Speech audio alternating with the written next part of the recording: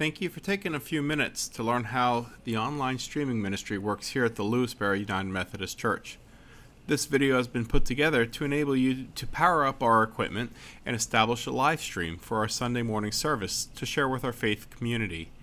We won't go into too much depth, and there are areas you can take out based on your comfort level with the technology. The startup process should take less than 10 minutes.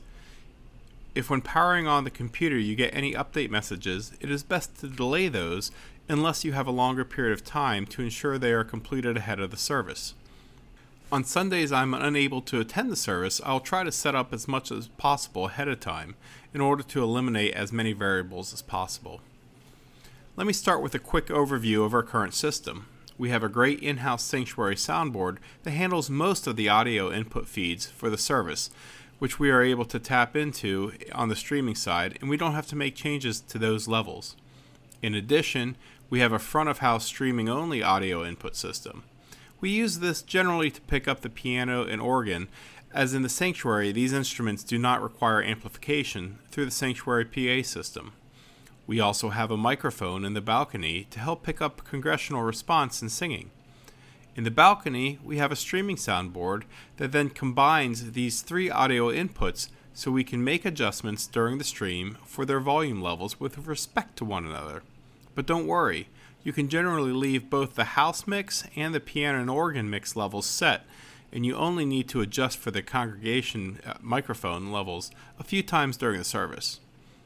For our picture feed, we have two cameras that can be easily switched as well as the slideshow feed. If you only wish to use one camera, that's fine as well.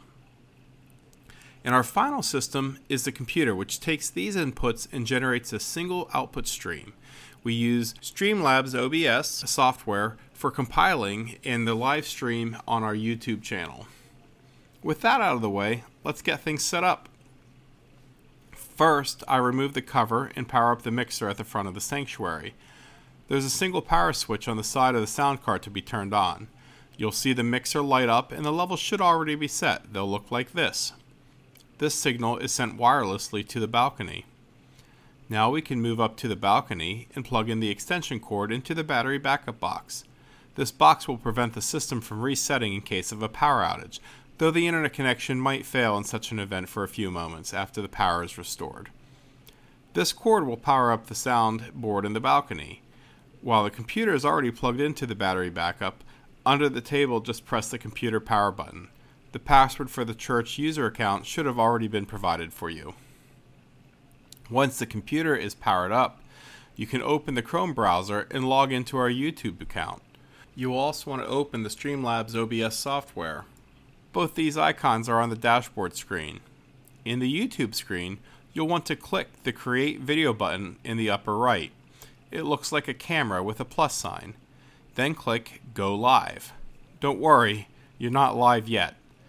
The stream will be built on this screen, and you just need to click the Edit for now.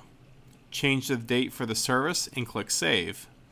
The stream will automatically start from the Streamlabs OBS software when you are ready to begin. In the Streamlabs OBS software program, you just need to make sure the video feeds are set. In the lower center, there are three items: projector, camera, and soundboard. Think of the projector and camera as visual layers. There's a little icon on the right that looks like an eye. If the eye is not crossed out, then that layer is turned on. We have it set up in such a way that only the topmost layer that is turned on is visible to the stream. So if both these layers are on, only the projector feed will be visible. We use this to easily switch between the cameras and projector. By simply clicking on the eye icon for projector, we'll turn it off, and the camera feed is the highest visual level that's turned on, and therefore what will be seen on the stream. Of course, always leave the soundboard on so that the audio for the stream will be heard. We start service with the projector turned on with our welcome message. We turn it off at the beginning of the service, but we will turn it back on for any slides of importance during announcements, sometimes during the message, and of course we'll turn it on during the song lyrics. Don't worry about changing the slides though, the sound technician will handle that, unless of course you're handling both jobs. This is an area that if you find it too complex, you could just leave the projector off and just have the cameras play, but it would be best to include the projector at the appropriate times. We have 2 welcome instrumentals before service. In order to not have the video take too long for folks watching after the fact, I begin the stream after the first instrumental has finished. Go ahead and click the Go Live green button in the bottom right corner of Streamlabs OBS, and everything will begin. There is a 20-second delay in what you will see in the actual stream on YouTube. You'll see this if both screens are up at the same time. On the right side of Streamlabs OBS, there is a volume meter for the soundboard. Ideally, you want the peaks to be in the upper greens or low yellows. Use this volume meter to gauge the overall and individual levels. I have the soundboard labeled People, House, and Stage. The People level is for the microphone that picks up the congregation. The House is for the sanctuary PA system. The Stage will pick up the microphone for the organ and the piano at the front. You only need to adjust the bottom knobs for general use, and most times you only need to worry about the one labeled People. The House and Stage settings can be left as seen here generally for the entire service. It's rare they need adjustment. The People knob will range from all the way counterclockwise for off to around halfway during singing or responses. If the People is left up for the whole service, it will cause an echo sounding for the recording. You will want to use the headphones to hear the mix if you're comfortable with providing this element to our online listeners. But generally, you don't need to use the headphones for the entire service if you don't want. Just watch the volume meter on the Streamlabs OBS. If you're not comfortable with making the adjustments for People, you can leave the People off to simplify things. For the cameras, I have 2 cameras set up.